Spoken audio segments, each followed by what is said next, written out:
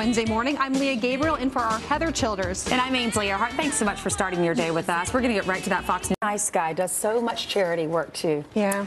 10 minutes after the top of the hour, a Florida 15 minutes after the top of the hour, a family outraged after one of the big events at the American Legion Convention in Charlotte is the jobs fair for our veterans. Yeah, well, Fox News' Jonathan Seri looks at the difficulties many vets finding work. Jonathan, well, the time is now 25 minutes after the hour, and I'm Lea Gabrielle in for Heather Childers. It is 30 minutes after the hour, and we begin with that Fox. Cameron Burr. That series was on the air from '87 to 1995. He saw my good-looking friend one time, and he looked at her and said, "Mercy."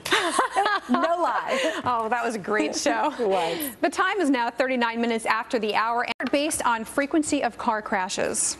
It is now 46 minutes after the top of the hour. About to log onto your lap, be a big hit. I think I'll stick with the coffee. All right, the time is now 54 minutes after the hour, and